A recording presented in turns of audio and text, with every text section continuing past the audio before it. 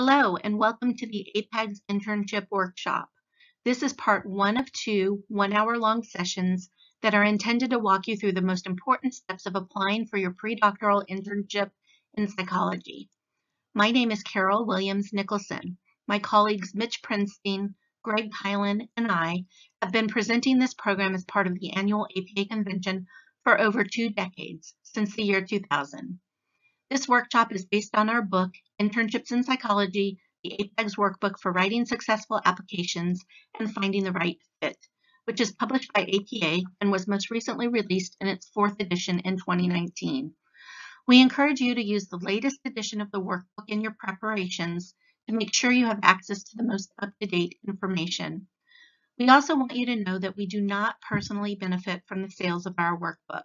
We donate all of the book royalties directly to APEGS to reinvest in you. We originally created this workshop to be a 4-hour in-depth program that would enable us to walk applicants through the process from start to finish, with our workbook providing greater detail on the major steps. In this pre-recorded format, we've been allocated 2 one-hour sessions for this program. So for this abbreviated time frame, we've consolidated the information that we have found to generate the most questions, to be the most nuanced, and aspects of the process that cause the most anxiety.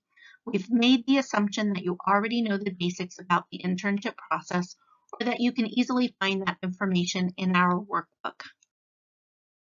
Our emphasis for parts 1 and 2 of this program is to provide tips for personalization, so you can focus on how best to present the experiences and knowledge you've worked so hard to develop over your training, and strategies you can use to differentiate yourself from so many other qualified candidates. With our intention to offer practical advice, our agenda for part 1 will cover APEC's role and the use of the API tools to start the process, identifying training goals, writing effective cover letters, and obtaining helpful letters of recommendation. Part 2 will focus on developing compelling essays, preparing for interviews, and the match. Since you're able to pause the recordings and refer back to the workbook, we'll move through topics quickly, and our focus will be on universal strategies that are relevant to the majority of applicants. Next, I'd like to briefly introduce you to my colleagues and myself.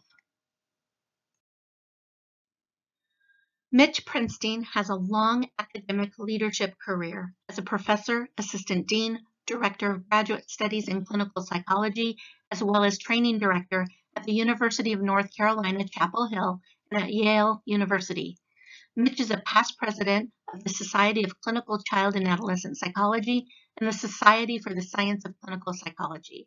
He's an APA journal editor, the author of several child and adolescent psychology textbooks, and recently he authored the book, Popular: The Power of Likability in a Status-Obsessed World. Mitch is also a current member of the APA Board of Directors.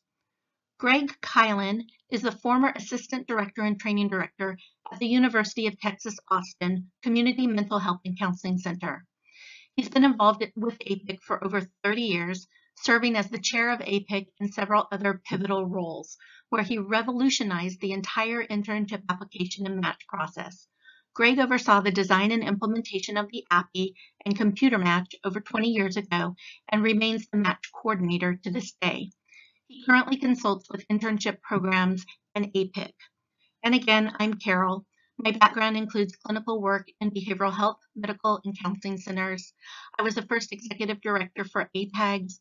I was the chief executive for the American Medical Student Association and Foundation, and I was the CEO for a test development and certification organization.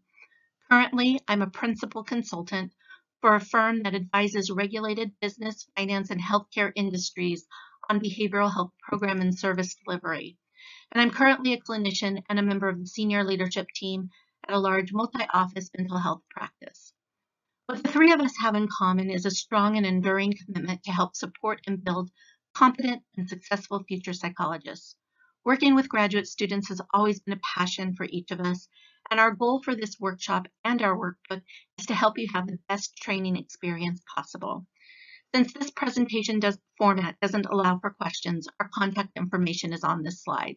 Next, Greg is going to get us started by talking about APIC and beginning the internship application process. Hello everybody, I am Greg Kylan. I'm the APIC Match Coordinator.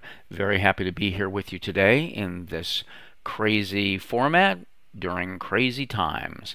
I'd like to talk with you first about getting started. I have a number of topics to discuss with you about getting things going, and I'll also give you an overview of the API Online service as part of that.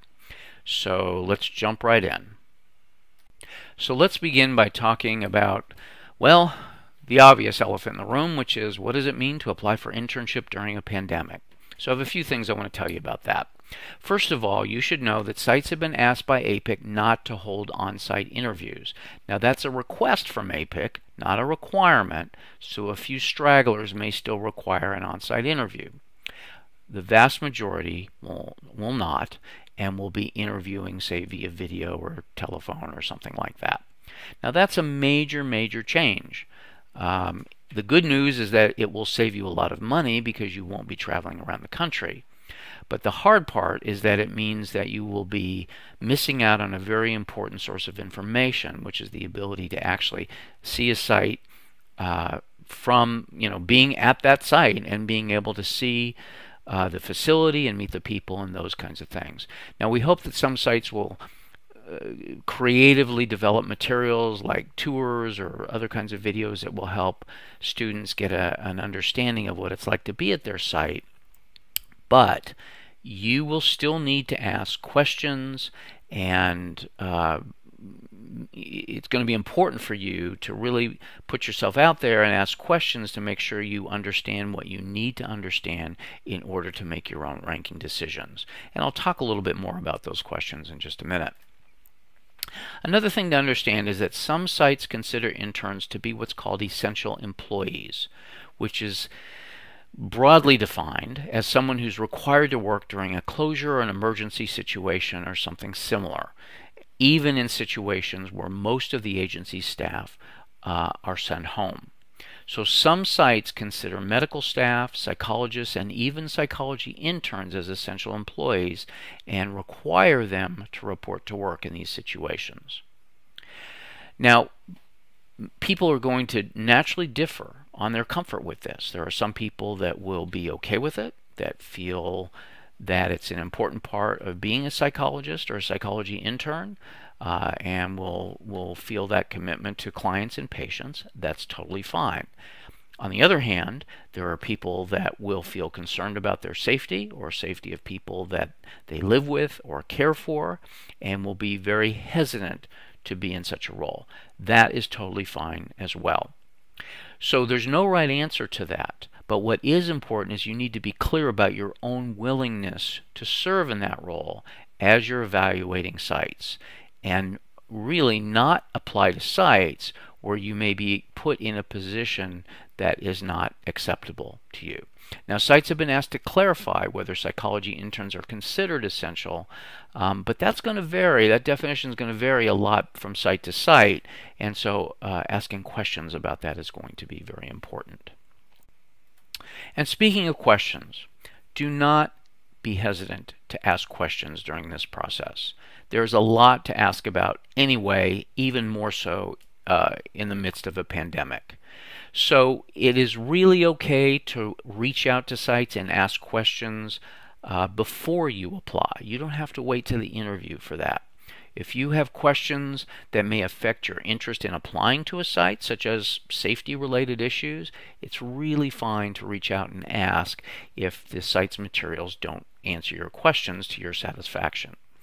It's also okay to reach out anytime, whether it's after the interview or at other times if you have questions. There's sometimes rumors that you're not allowed to do that. That's just not true. You can reach out to sites at any time to get your questions answered. You should also understand that, of course, this is a time of much uncertainty. Nobody knows what things are going to look like when you begin your internship a year from now. So in many cases, sites will not have definitive answers. So you are going to have to tolerate that ambiguity. And at the same time, as I said, you don't want to be matched to a site which you don't feel okay in attending. So don't rank a site that you don't want to be matched to. And I'll talk more about that when we get to the match later on in this presentation. In terms of questions to ask, there's lots and lots of questions, of course, just in the course of this process. But given the pandemic, I think there are two major issues that I think about. One is questions about safety. What kinds of changes to the work environment have happened? And I have a couple of examples of questions here or topics that you might ask about that might relate to your own personal safety in being an intern. And a second area is the impact on the training program and the intern's experiences. Virtually all training programs have had to make some adjustments in their training program. Often it involves working from home and telehealth and all kinds of other things.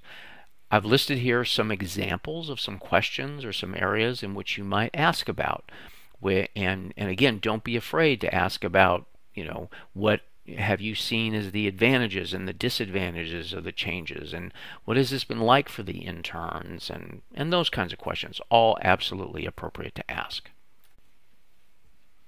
And finally, in this sort of broad area, one of the things that I think students are concerned about is some have experienced an interruption in the accrual of their practicum hours, and that their practicum experiences may have been canceled this year, may have shifted to telehealth or other kinds of approaches in ways which may have affected the hours that they're going to be reporting. So a few things you should know about that. APIC has informed internship sites about this issue and how it's affected many students, and to be sensitive to that. You should also know that selection committees really, hours are a piece of the equation, but they're relatively low importance compared to a lot of other things in your application. So small variances in hours are really not going to make a lot of difference. You should also know that APIC now allows telephone-based mental health services to be included on the API as of March of this year, and the APIC website has, and the API section has a lot more information about that. And finally, it is really okay to use your cover letter to describe your situation. So if you had a particular practicum experience that was affected by the pandemic, and there's something about that that you want to communicate to internship sites, or how that affected your hours or something like that, it is absolutely okay to use your cover letter for that purpose. Now, I wouldn't feel obligated to do that. You can certainly consult with your DCT about whether that's even necessary to do. But if your situation, if you feel like it would be helpful to communicate that to sites, you can do that in your cover letter. And there are also places on the API where you can do that as well. Okay, moving on to internship supply and demand. This has been something that I'm sure you've heard about over the years. I'm not going to spend much time on it. Very briefly, this is a 22-year chart, with the blue line being the number of applicants each year and the red line being the number of positions each year. And as you can see, we went through some very difficult times. The worst was in 2012, but now things are really nicely balanced between applicants and positions, and have been for the last couple of years. I also want to show you a different version of this slide. And what I've done here is I've added an orange line which indicates the number of accredited internship positions each year. And as you can see, in 2012, it was pretty awful, the shortage of accredited positions. But we have seen great improvements since then, and now we're at the point where the difference between the number of applicants and the number of accredited positions is about 400, which means that there is an accredited position for about 90% of all applicants. Okay, let's talk a little bit about accreditation and APIC membership, which are important topics and concepts to understand. First of all, accreditation. Accreditation is only provided by two organizations: the American Psychological Association for US-based internship sites, and the Canadian Psychological Association for Canadian-based sites. Those are really the only two organizations that matter when it comes to psychology accreditation of internship programs. If a program, an internship program, has been accredited, you know that they have reached the highest standard that our profession provides, and you can be fairly certain that no one down the road is going to question the quality of your internship experience. Now, a second concept is APIC membership. APIC is not an accrediting body, So the term, if you see the term APIC accredited anywhere, that's really not the right term to use. It's APIC membership. APIC has membership criteria that internships have to meet that demonstrate quality training in order to become members. However, APIC's criteria is not as stringent as accreditation criteria, and the review process is not nearly as intense or as comprehensive. So while going to an APIC member program can be certainly a sign of program quality, accreditation is the highest standard in that regard, and that is an important difference to understand. Now, as far as the match is concerned, the match includes only APIC member internship programs. In previous years, non-members were allowed non-APIC member internships. That is not true as of this year. So we have about 790 programs that will be in this year's match. About 690 are accredited, and they're also APIC members, and 100 are APIC members that are not accredited. And as you go through the directory and as you go through other materials, you will see these programs designated in terms of their membership status and their accreditation status. Now, if you are considering attending a non-accredited internship, it's really important that you understand the potential impact on licensure and on future employment. So one example is employment at a VA or even at many other federal positions. Those often require, and the VA does require, an accredited internship and doctoral program. So if you choose a non-accredited internship, you cannot be employed as a psychologist by the VA. It's also true for many jobs and postdocs. If you go through listings of jobs and postdocs, you will see that many prefer or require accreditation. So it's something to pay attention to. You should also know that the profession is moving towards universal accreditation, which means that the intention is that down the road, every doctoral program and every internship will be accredited. So that's an important piece of this as well. If you're thinking about going the non-accredited route, remember that you cannot change your mind down the road. In other words, you really can't do a second internship.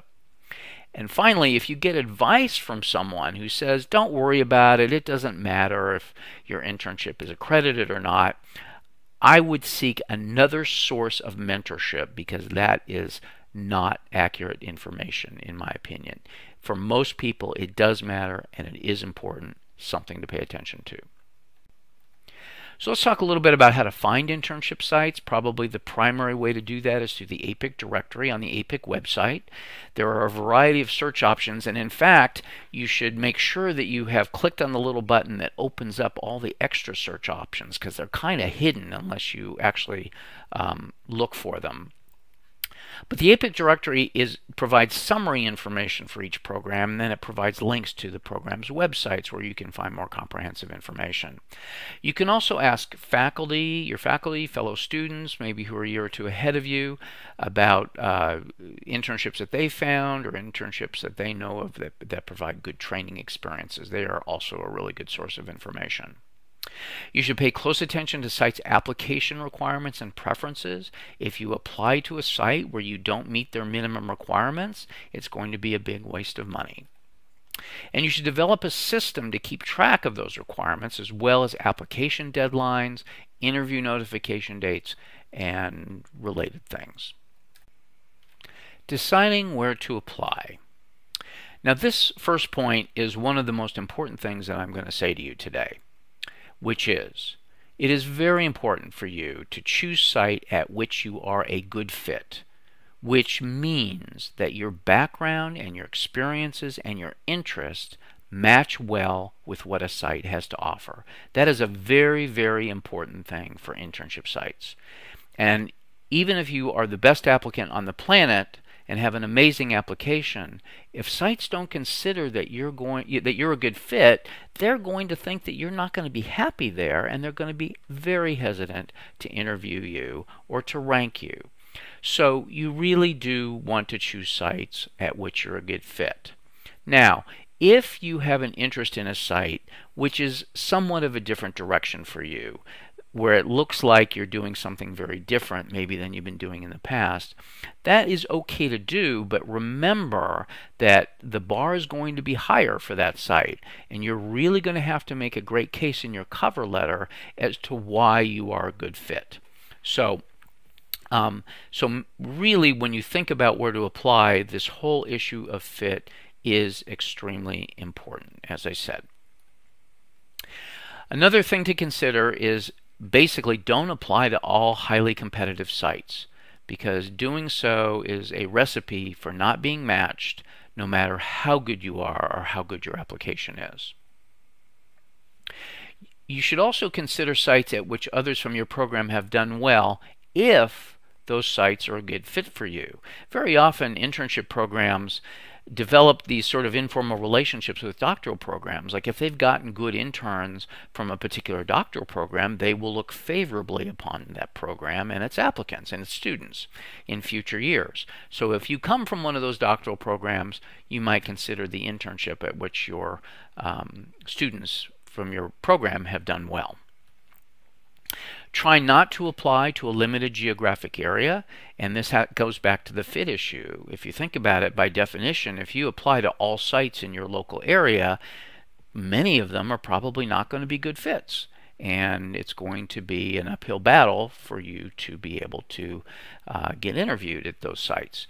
So try not to do that. I do recognize that there are people that are geographically restricted for many very, very valid reasons, and this can pose a particular challenge. But in general, focusing more on fit rather than geography is a better recipe for getting matched. And finally, a somewhat related issue to all of this is about criminal background checks and drug testing, which is a requirement that some internship programs have. Those programs are required to disclose that in advance on their website or in the directory.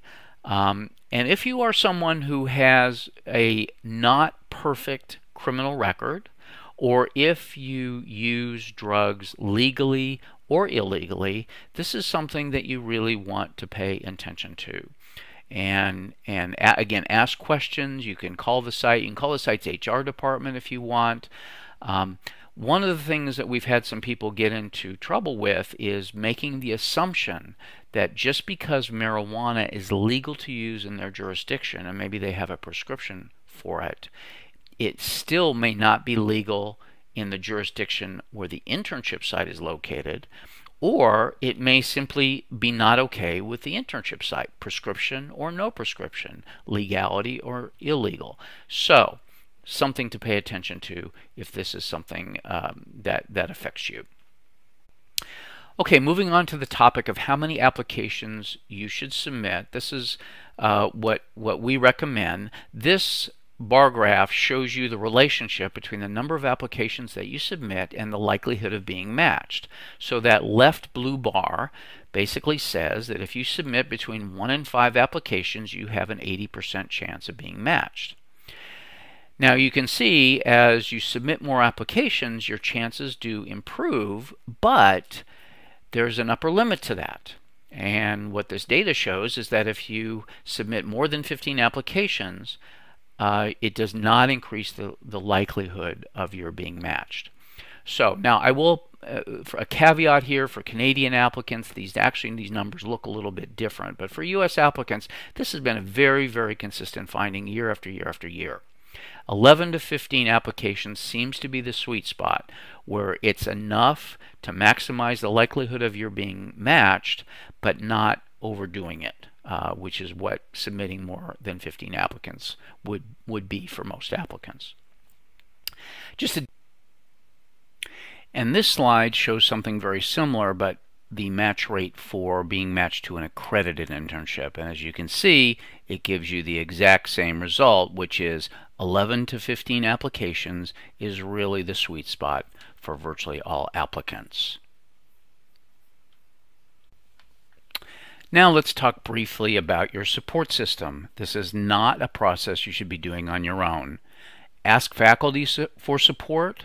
Hopefully they are doing that already of their own initiative, but if they aren't, you should definitely ask them. Get people to read your application, your essays, provide feedback.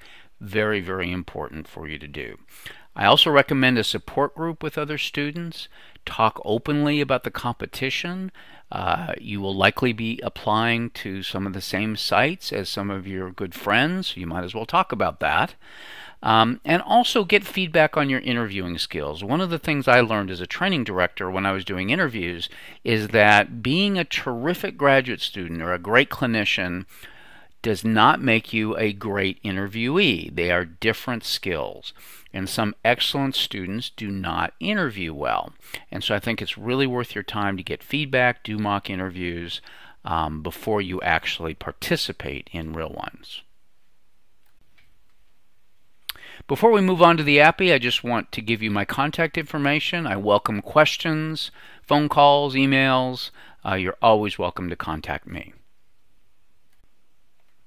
Okay, let's move on to the API Online Service. This is APIC's application service, a standardized application service, and I'm going to go over the basics for you. So let me begin with a word of advice, which is don't freak out about your practicum hours. Many students spend many hours worrying about not having enough practicum hours, and quite honestly, hours are simply not a high priority for most training directors. The medians from 2019 for intervention and assessment hours are on the screen. If you have somewhere plus or minus in that kind of ballpark, you are fine. Give you a step-by-step overview of the process of submitting applications. First of all, you create an API Online account, and by the way, you can create a fake account, a test account, just to see if it works, or just to play with it a little bit before you create a real account. That's totally fine to do. You submit your graduate transcripts to the API Online service. You decide who to ask for letters of reference. You develop your application. You submit it once completed to your Director of Clinical Training, who will review it and verify it, and that process actually locks it so you can't make any further changes. You then finalize the list of sites to which you will apply, called designations, and at that point, when you're ready to submit, you do so, and at that time is when you pay the fee. So there's no fee until you actually submit applications. Talk a little bit about graduate transcripts. You need to submit official copies of all graduate transcripts, even if you didn't receive a degree from a particular program that you attended. There is a transcript request form that you can download and give to your registrar, and I really advise you not to wait until the last minute to submit your transcripts because they can take quite a while to process. And the good thing about having your graduate transcripts handled in this way is that you only have to submit one copy, one official copy, and then that is scanned and distributed to all the internship sites to which you apply, so it's quite a money saver. Do not submit undergraduate transcripts, and I already said that part. Letters of reference. So what you do with letters is you use the API Online to send an electronic request to each reference. So basically you go in, you enter the email address and the name of the person who is going to write a reference for you. They receive the notification through email. They upload the letter. You are notified when the letter has been uploaded, but you cannot actually view that letter. Now the reference can show you the letter if he or she wishes to do that. It's totally up to them, but you cannot view any of your letters through the API Online service. But you can see when they are uploaded and ready to go. You can request multiple letters from one person, and sometimes you might want that, for example, if you're applying to a couple different kinds of sites and you want a letter from that person to reflect different things depending on which site you're applying to. So that's fine to do, but I would encourage you to be courteous and to ask that person about the possibility of writing two different letters before you actually send them a request to do so. And when you submit your application, you designate which letters you are going to attach to each application, so it's perfectly okay to send different letters to different programs. Most people don't need to do that, but again, it is an option. Categorizing your hours. Now, as most of you probably know, the APPE Online focuses on practicum hours and not work experience hours. And you will be asked to categorize your practicum experience a billion different ways, and I'm sure many of you have already been doing that in Time to Track or whatever spreadsheet or process you're using to record your hours. Often there is no right answer to how certain hours should be categorized. So if you're not sure, here is how I recommend you approach it, which is simply be honest, be reasonable, consult the instructions, which are on every page of the APPE, use your best judgment. If you are in doubt, consult with your Director of Clinical Training, as they have been empowered by APIC to make the decision as to what should or should not be recorded on the APPE or what categories, that kind of thing. If you're still in doubt, or if your DCT doesn't know, you're welcome to contact the APPE Online Coordinator, Dr. Kimberly Hill, and I'll give you her contact information at the end of this section. Cover letters. You'll hear more about cover letters in another part of this presentation, but you should know at this point that each cover letter should be tailored to each internship program. And I mentioned fit earlier, and this is the place where you really want to describe the fit between you and the program. And I really encourage you not to be generic. Do not write a single letter that you're going to send to multiple sites, because I promise you they will be able to tell that you did that, and it will not reflect well on your application. There's also 4 essays, 500 words each. You upload them as sets of essays, and you can upload different sets if you want to do that. Again, most students just use one set, same 4 essays, but if you want to send different essays to different sites, that is totally fine to do. I'm often asked, is it okay to exceed the 500-word limit? And while nobody is counting every word, it really is important to stick to that 500-word limit. With your Vita, you can upload as many versions as you like. Same thing here. Most go with one. Most students just need one, but you can use different versions if you would like to do so. And finally, there's this thing called supplemental materials, which is a unique site requirement. There are certain sites, not a lot, but some, that require extra materials. And APIC policies limits these requests to only 2 things, either a treatment or case summary or a psychological evaluation report. Sites are not allowed to ask for anything else. And please, if you upload any supplemental materials, make sure you de-identify them, because it's a big problem if you fail to do that. Now, I mentioned there's a process called DCT verification. So when you are done with the core part of the APPE Online of your application, you submit it to your DCT. That portion is then locked, and your DCT is required to verify portions of your application prior to any submission. So the DCT verifies what's called the Summary of Doctoral Training section, and you should proofread everything, and I can't emphasize that enough. Be sure that the information is accurate prior to submitting it to your DCT. The main sections of your APPE, as I said, are locked upon submission and cannot be unlocked later on, so make sure you proofread in advance. When you submit your application for DCT verification, the DCT receives an email. They review the sections of your application. They're asked to provide evaluative information, indications that you're ready for internship, those kinds of things. And if the DCT approves all that you did in your part, they will approve it. The sections remain locked. If the DCT wants you to change something, if they don't approve it, it is all sent back to you, and those sections are then unlocked so you can modify them and then resubmit them to the DCT for verification again. Submitting applications to programs. So you remember I mentioned the term designation simply means an internship program. So you will be asked fairly early on in the process to designate the internship programs to which you wish to submit applications, and you can change those at any time. When you do that, you're asked to indicate which items to send to which sites. So you indicate which cover letter goes to the site, which letters of reference, which set of essays, etc. You can submit anytime after October 1st. Now you can log into the Appy Online as soon as it opens, which is usually in July or early August, and you can begin working on your applications, but you can't actually submit to sites until after October 1st. For sites that have multiple tracks, for example, maybe a site that has an adult rotation and a child rotation, you will be required to specify which tracks you wish to apply for. So you could say, I'd like to apply to the adult track or to the child track or to both. Totally up to you.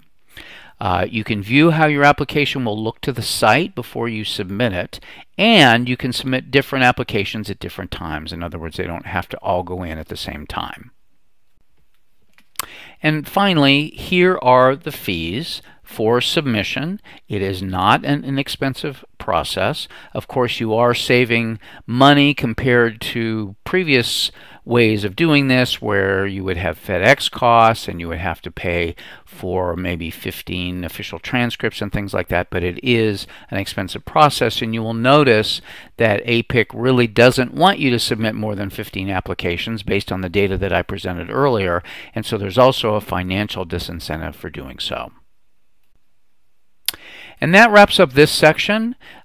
Here is some information about the Appy Online Help Center, where instructions are. There's the contact information for the Appy Online coordinator, Dr. Kimberly Hill. Now she's going to answer questions about content, but if you have technical problems such as transcripts, you can't log in, technical support kinds of things, that needs to go through their customer service, and they're available weekdays at the contacts shown there. And so we will now move on to the next section.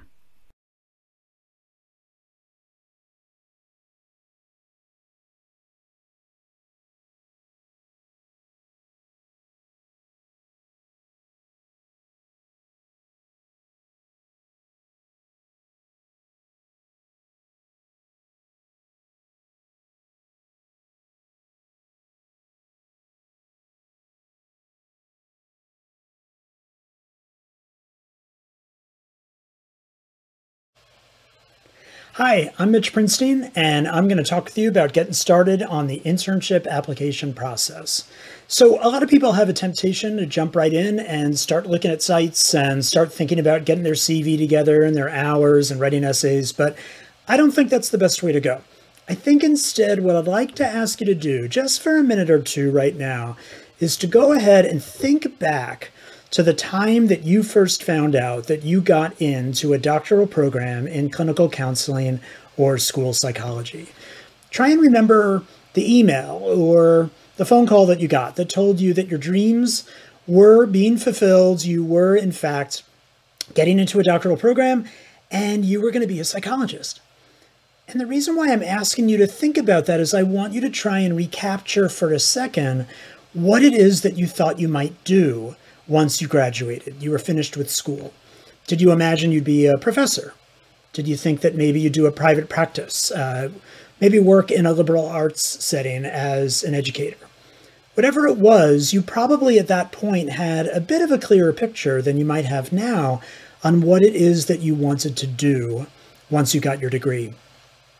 The reason why I think it's a good idea to kind of think back a little bit to that time is because for a lot of people, graduate school kind of, stomps on and crushes all those dreams while you're thinking about all of your hurdles that you have to get through, your master's thesis and your comps or your quals, your dissertation, each client, the notes you have to write. It's really hard to kind of stop and take stock and think a little bit about what all of this is for. What is the future that you're imagining? I think that's important to do, especially as we begin the internship application process, because what I'm going to talk about in this particular video is the way in which you can approach the internship application process to meet very specific training goals. And those training goals are going to guide you through the entire process, and we'll talk about that more a little bit later. But they really should be based on some sort of vision, a 5-year or 10-year vision of where you think you might be.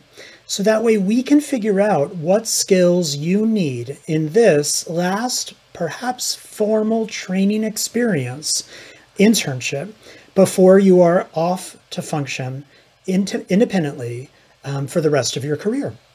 Of course, you might get some training experiences here and there, but this is the last time when you have access to a broad range of possible supervisors or training experiences. So we want to make sure that we're thinking about your goals very specifically. What are the skills that you need in order to be successful and be on the right path for what that career might be? So when it comes to thinking about career paths, it is true that most graduate students at this stage of the game, 5-6 years into graduate training, might still not know what it is that they want to do. And that's totally okay. That's really normal. In fact, it's usually the case that people have an easier time ruling things out rather than knowing exactly what path that they want. So for instance, you might have decided that you have no interest in doing any statistics or research the minute you defend your dissertation, and that's okay. For some of you, it might be the other case, that you like clinical work and it forms some of the research that you do, but you really would not like to do a whole lot of clinical work, even after you do a full-time clinical internship. And still for others, there might be an interest in consulting or teaching or other activities you can engage in with your degree. So you're not necessarily sure what you're going to do, but you know what you're not going to do. The first step, I think, is to think a little bit about that and get a sense of what might be possible, because what it is that you might do career-wise might inform some of those internship goals. For instance, if you were going to be at a liberal arts college and you were going to be an instructor for psychology, then you might be the only clinical counseling or school psychologist on the entire campus. So it's going to be important for you to have breadth on internship. You're going to want to know a little bit about everything in the DSM and all of the different ways that psych services are provided, let's say. That way you have an opportunity to talk about that to the students in your department. Let's say that you want to go into a research career, maybe a traditional tenure track kind of path. Well, there's probably going to be an area, maybe even an area of psychopathology that you're going to be focusing on. So on internship, you might want to see what that type of psychopathology looks like in all of its comorbid presentations and with all ranges of severity, outpatient, inpatient, partial, and that might inform some of your internship goals. Whatever it is, it's important to really think about that and to understand how internship can be the bridge between what it is you know now and what it is that you hope to be able to do on your own by the time you finish this one full-time year. So this is going to lead to a set of internship goals. And I don't mean that in the kind of Tony Robbins, way to make this seem like a silly exercise or, some motivational process. I'll tell you a little bit more about the ways that the goals are actually going to make the whole rest of the process easier and make you come across as focused and thoughtful throughout this process. In fact, I think that the goals are a secret ingredient that you can really use to take away a lot of stress and take an overwhelming amount of information and decisions to make and make this process something that is much more tolerable and organized for you.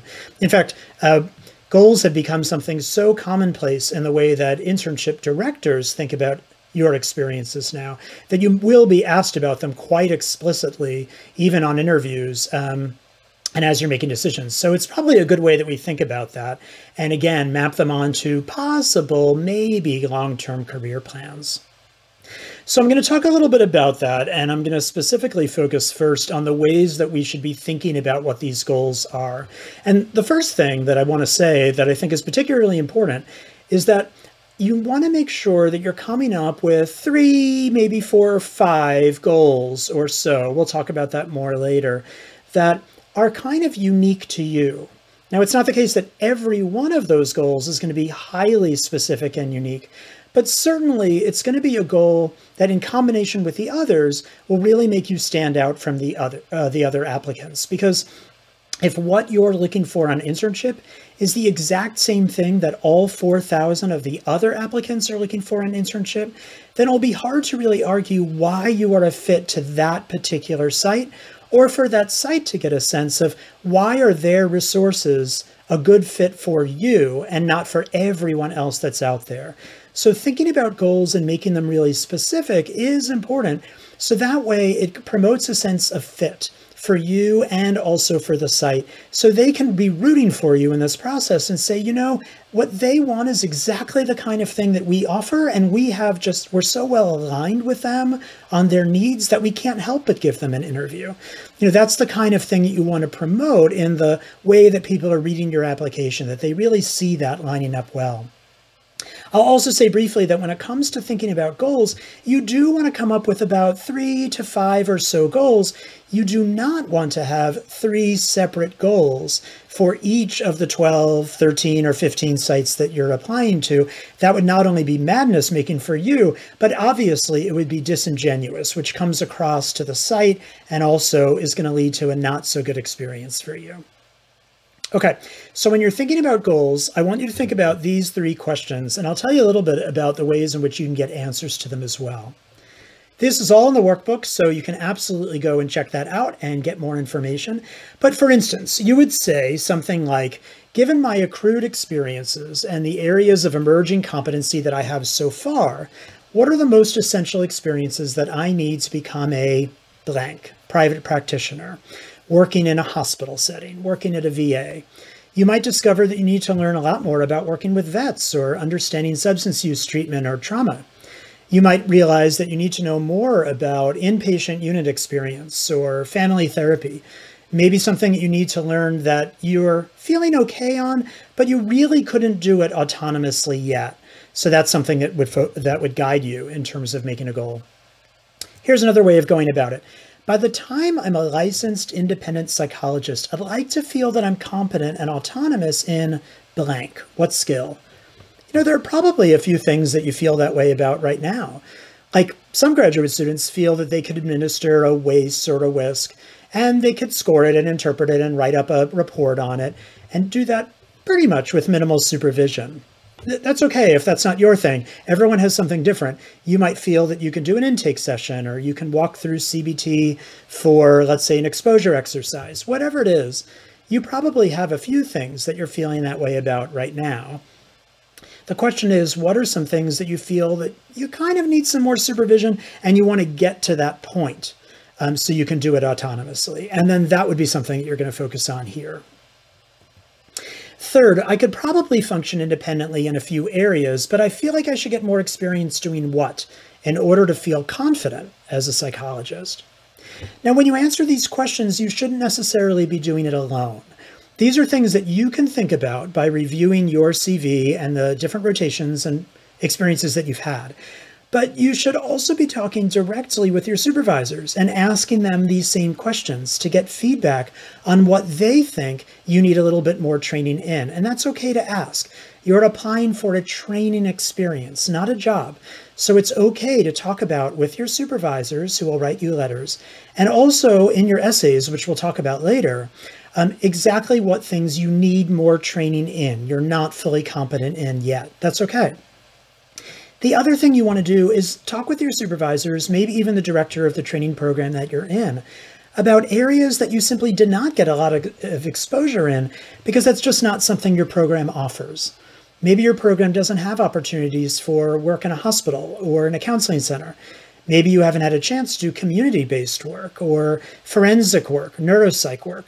And your program director can tell you about things they know are out there that maybe you haven't been exposed to yet, just as a nature of the program and what its emphases are.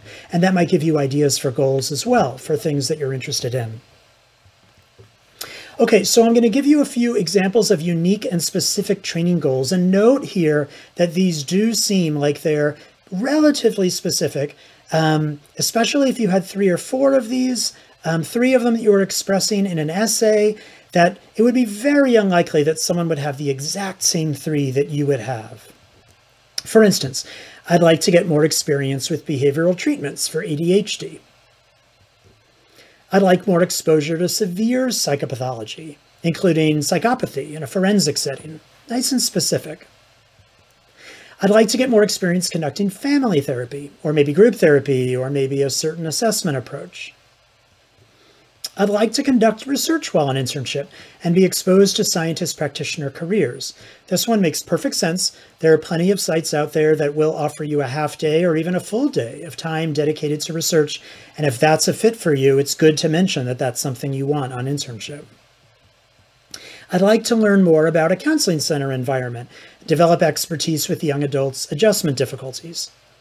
I'd like to establish a career and professional network in the Anchorage area. Let me say a quick word on that. It is totally okay to talk about geography as being one of the things that's guiding you. I probably wouldn't put it as my number one goal. I might mention it after I've really emphasized my professional training goals, but it's totally appropriate and okay to say that establishing a network and starting to blend your personal and your professional goals together is an important thing at this step of your career. Of course it is. Everyone knows that you have both a personal life and a professional life, and starting to get to an area where you can put down roots is totally appropriate, as long as it's in proportion to other things that you're wanting on internship as well. I think if you led with that and talked only about geography, then a site would not think that they're a fit to you on anything other than where they're located, which is not a good way to do it. I would like to go to a site that will allow for postdoctoral training. Yeah, it's true. You're going to get to internship and within like a month, you're going to start applying for postdocs. So if for you, it's important to kind of remain stable for a few years, that's also a perfectly appropriate goal to mention. Okay, I want to give you a few examples now of some goals that I think are fine if that's how you're feeling. I just don't know that this is what I would express on the application or in an interview, because as you'll see, this kind of describes everybody and every internship in such a way where it would be hard for the site to really feel compelled to interview you, very excited about the fit, if you're saying something that kind of all 4,000 people would also be able to say. So for instance, I would like to conduct outpatient treatment with adults.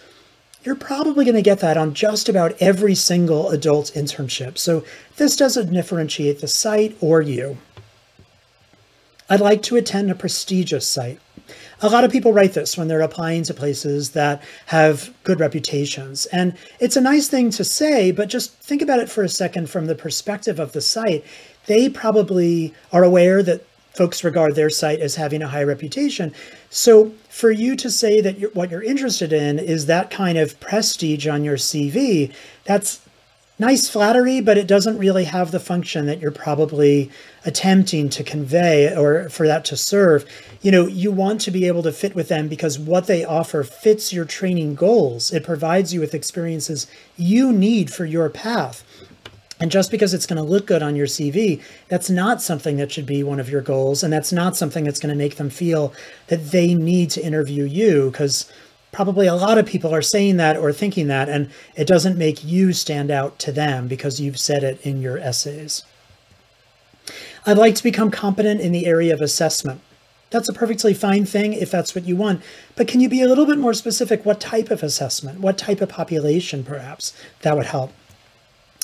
I hope to enjoy my experience by working in many different areas, or I'm excited for a large range of possibilities. Again, this is kind of a little bit like dating. You don't want to seem too desperate and say, whatever it is that you offer, I'll be okay with it. I think it's important to remember that you provide many assets and competencies in this process, and you are bringing something to that internship site. So there surely is something about what that site is offering that's of more interest to you than some of the other things. Even if you genuinely are interested in everything that it says on their website, try and be a little bit choosy, a little discerning, and a little bit thoughtful in that there are some experiences that would be a better fit to you than others. Try not to sound too desperate when you're talking about your goals. So as I mentioned before, it's probably a good idea to articulate 3 goals, but it might be that your top 3 goals do not fit an entire list of 12 to 15 sites. So it's okay if you have secret goal number 4, secret goal number 5, and for some internships, you're going to talk about goals 1, 2, and 3. Maybe that fits, let's say, VAs or counseling centers or major medical centers. But it might be that you also apply to a different group of sites. And for them, you're going to talk about goals 1, 2, and 5, or 2, 3, and 4, or something like that. When we talk a little bit later about essays, I'll tell you about how to do that in a way where you can modular kind of talk about your goals and just take out a paragraph, put back in a different paragraph for those goals. But the key thing here is that those goals are things, all 5 of them are things you're genuinely interested in. You are truly conveying with sincerity things that you really want to do. So if you end up matching to a site that has goals 3, 4, and 5, you will be very happy, even if you didn't get goals 1 and 2, because all 5 of those things are things that you need to get to the career that you think is on your list as still possible for your career direction. Now, the goals can actually also provide you some structure to get through the entire process. Some people will use those goals to actually rank each site, to rate each site, as they're going through the APIC directory to really help them sort out which things they want more than others. And I should mention that the process of looking through the directory and establishing your goals is an iterative process. So you might come up with some goals, then read some websites about training sites and say, wow, that's an experience I didn't even know. I think I want to make that a goal. And you might revise your goals and so on and so forth. So it's okay if this process is kind of something that is informing one another, but at the end, you will hopefully have a list of sites. At this stage of the game, often you'll have a list of 20 sites or so. Trust me, there will be some attrition at the final stage of writing your cover letters, so you will get that down to 15 or less by the time November 1 comes around. But all of those sites on your list are going to be rated high on at least 3 of your top 3 to 5 goals or so. You will definitely talk about these goals quite explicitly in your essays, and we'll talk about that more soon. You will be asked on many interviews to articulate what these goals are and how you came to them. So the more thinking that you do now, the more prepared you are for interviews. So right now, before you jump into doing your CV or calculating your hours or anything like that, I think it will be good to spend a lot of time while you're exercising, while you're driving, while you're quarantining, whatever it is, just thinking. That's the best way to get started on this process, because the more clearly you can tell the story about what goals you have and why you have these goals, the better you are going to fare through the entire process. In my opinion, getting an internship match on match day is a terrific outcome for this process, and it is more and more likely that the majority of you are not only going to have one of those, a match, but probably to your first choice or first 3 choices. The better part of this process that I think is to think about it as the one time you've had for years to really learn who you are as a psychologist. What makes you unique? What are the things that you want, and what are the skills you'll get to that destination? If you can do that through this process, if you can use this as a professional development exercise to reflect and to really understand what it is you want to do in the field, that is going to outlive your internship year entirely. That is a benefit of this process that is going to serve you for years and years to come. So for me, setting goals is a really important way to start for exactly that reason. This is the time to really reflect, to think about all of the pracs you've had, to understand what is it about those pracs that I liked and did not. What are the things that I brought to each one of those experiences, and how does that shape the psychologist that I am becoming today? Because that's exactly what you're going to articulate on all of your interviews and in each of your essays. When you get back from all those interviews, you might also use these goals as a way to help rank your sites and really get back to a grounded sense of there were lots of fun things that you saw and heard about and lots of people that you talked to. But at the end of the day, which of those sites are going to help you with your training goals? So hopefully this exercise of thinking about goals in this way is going to really serve you for the entire next 9 months or so of this process as you go through each step along the way. I hope this has been helpful. I will see you again when we talk about essays. Good luck. Hello again, everyone. This is Carol, and I'm now going to talk about cover letters and strategies for obtaining strong recommendation letters. Without question, there's no better way to rehearse for your future job search than by carefully preparing, applying, and interviewing for internship. It's important to recognize that no one part of the API or materials you submit are more important than the other. The APPE and application process is designed to get as complete a picture as possible of who you are. So you should think about the order in which your materials will be viewed and how they will affect your advancement to the next stages of the evaluation process. The quality of your cover letter is very important because it's often what training directors will read first. It introduces you and your application to the reviewers and prepares them for everything that follows. Your letter will either entice them to want to learn more about you, or it will prompt them to move your file to their Do Not Proceed folder. So, how do you write an attention-getting cover letter and convince the reader to want to learn more about you? First, think about how you can distinguish yourself as a top candidate, especially when a site may be more competitive based on the high ratio of applicants to only a few internship positions. Be sure you're concise and deliberate with every word you use. Obviously, your letter shouldn't have any spelling or grammar errors, and it needs to read in a logical, flowing sequence. Apart from precision, it needs to be compelling, which is accomplished through personalization and customizing each letter to each site. Use your cover letter to connect with the reviewer. Be sure that you illustrate that you're familiar with the site and give a high-level overview of how your skills and needs match the training offered. Explain what's special about you and be very focused and intentional with what you say. How do you build anticipation and hook the reader? Whatever you do, don't make the reviewer have to work hard to figure out if they should interview you or think, I don't get it. Why are they applying to my site? Nothing in this letter sounds relevant to the training we offer.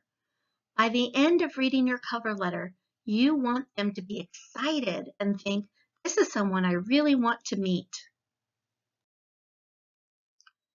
The question you're asked to respond to in your cover letter is, how do you envision our internship site meeting your training goals and interests?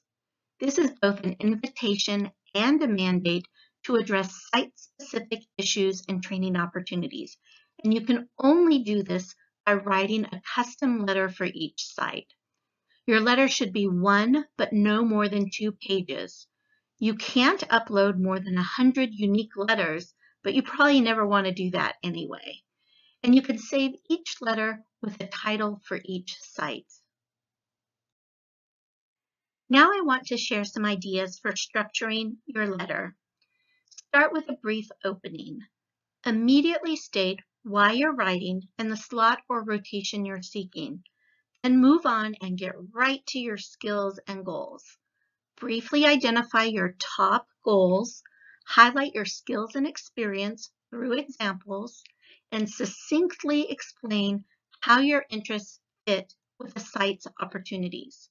Ask yourself what interests you in the site and why you'd be a great intern, and then clearly explain that relationship. Be sure to mention specific projects, research, or experiences you've had that correspond to the site's offerings. And remember to connect the dots for the reader so you make sense to them as an applicant and they can immediately envision you at their site and really get excited about the chance to help you advance your skills. Here's an example of how you might accomplish the goals of your cover letter. With excitement and anticipation, I've watched the opportunities at your site grow since it became APA accredited in 2014.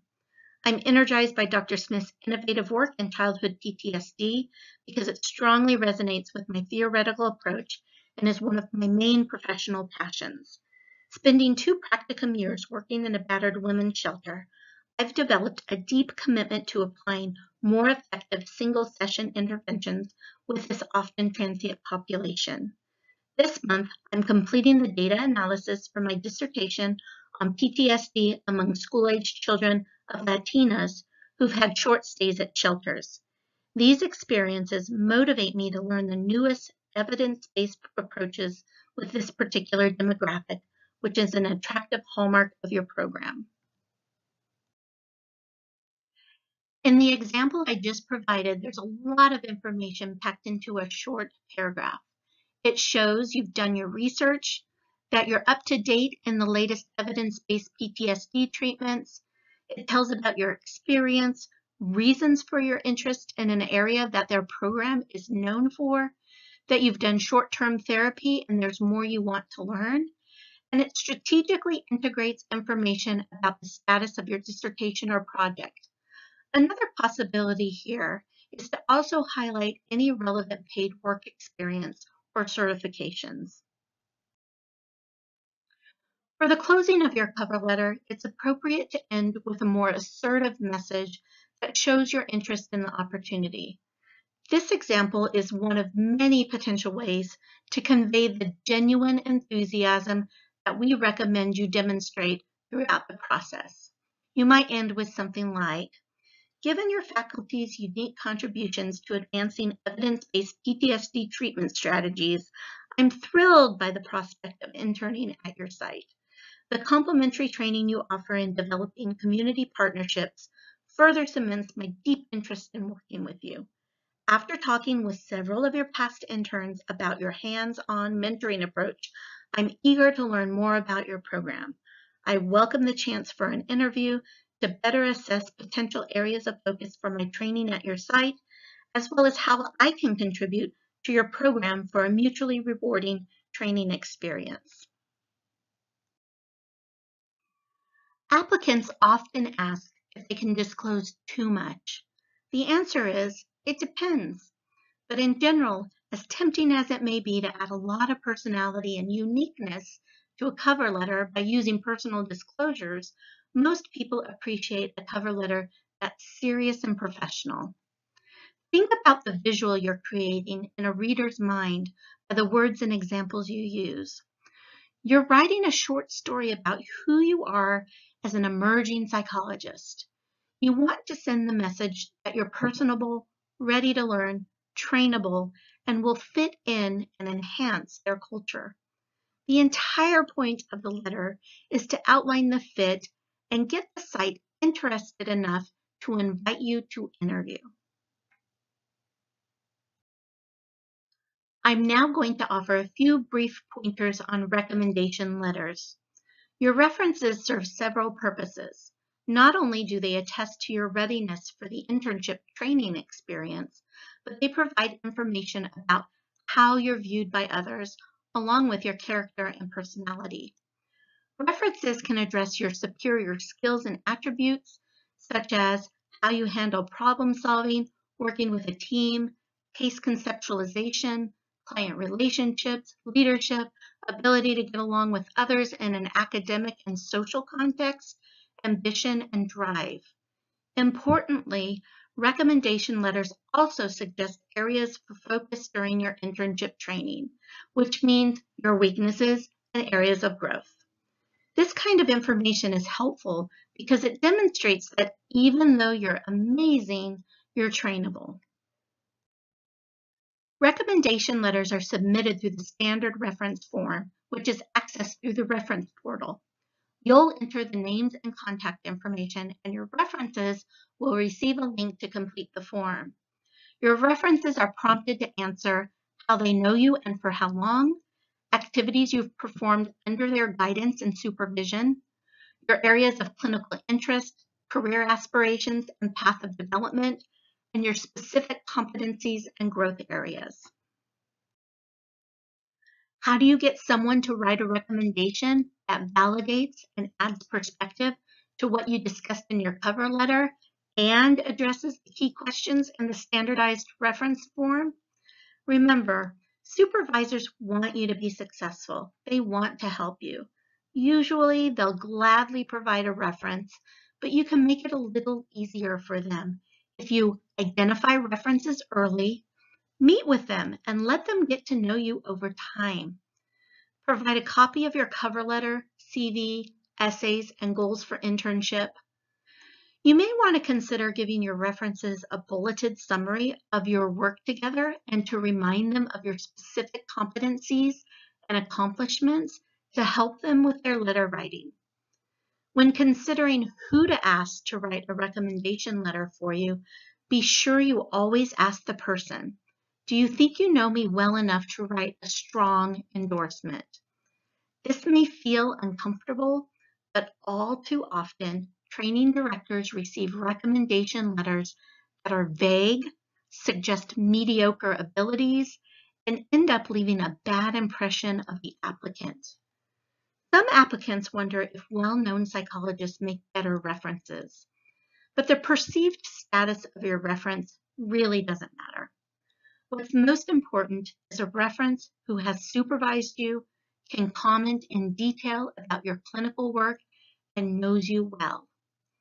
In certain situations, you may want your research mentor to write a letter if it makes sense for the type of site you're applying to. And generally, it's not appropriate to use other healthcare providers in multidisciplinary settings as references unless they've directly supervised your clinical work and there's a compelling reason to use them as a reference. The expectation is that in almost all cases, your references will be licensed psychologists. What helps to create a strong recommendation letter? Specific information, skills, and example. This is used to determine your strengths, which will shape the reviewer's mental image of you. It also helps the site understand what else they need to learn about you in the interview. Context of how the writer knows you. It's ideal if your references know and can comment on you across a variety of settings. This allows the site to conclude how representative and consistent their experience is with you. A strong letter shows that the writer knows you personally. Interactions and observations that are unique to this relationship are more credible than information that could be easily gathered from the CV you've submitted. Points to specific examples of what you've done especially well. For instance, if you wrote a brilliant case study, your reference could discuss the reasons it stood out. Maybe you've done outstanding work in a specialty area the internship focuses on that's worth highlighting. Or your reference could talk about the site and its unique position to help you excel in a particular area in which you show considerable promise. Great references discuss why you would be a strong candidate for a site by outlining how you exemplify the personal qualities or selection criteria valued by the internship program. Calling out particular qualifications can be helpful because this provides specific links between your past performance and what's expected at the site. Recommendations can place you in a larger context. This can include comparisons to others who've succeeded in the same site or similar environments. Quantitative remarks and percentages may be useful, like, "I found Amy to be among the top 5% of students in my 20 years of teaching." The strongest comparisons have the widest reach. For instance, "John is among the best in my X years of teaching" is stronger than "John is the best in this year's class." But really, neither of those are bad. Comments about how you've distinguished yourself with a certain population or treatment area are also useful. Drawing on the remarks of colleagues for supporting evidence or the acknowledgement of specific strengths can help, like, "My colleagues and I have often remarked about Jennifer's keen ability to" fill in the blank. Recommendations from faculty may also draw on the comments from other practicum staff who may have worked more closely with you but may not be licensed psychologists who provided direct supervision. For instance, a reference could write, "The nursing and administrative staff often remarked how much they appreciated Jennifer's availability for impromptu consultations." There are, in fact, letters that can hurt you by overemphasizing your weaknesses or identifying too many problems. Let me give you some examples. If letters fail to provide specific examples of your strengths or are too vague, the site will wonder why your reference is withholding detailed information. For instance, saying, "Sharita is a great therapist with children, may seem positive, but it really doesn't say much. Comments that are generic or obviously reused from another letter for another purpose without regard to the type of site are viewed negatively. Other signs of weak letters merely summarize information that's available elsewhere on your application. They focus too much on the context, such as descriptions of the practicum or its approaches, without a focus on you and how you executed those approaches. Letters that largely consist of unsupported praise are simply kind words that don't set you apart. Writing, for instance, Ira is an excellent practicum student, period, lacks sufficient detail to be meaningful. Providing light praise can also send the wrong message because it's not very useful to say that you did what was expected by, for example, completing therapy notes after each session, or that you were punctual, enthusiastic, and never absent. These kinds of comments don't help you stand out. They're general expectations. My intent in reviewing the content of this section was to encourage you to think more strategically about how to use every opportunity in your cover letter and references to explain what you have to offer a site and to explicitly describe how the site can help you. I wish you the very best in your application process. This ends part 1 of the 2-part recordings that comprise the internship workshop. Please proceed to part 2 for the second part of our agenda for this workshop.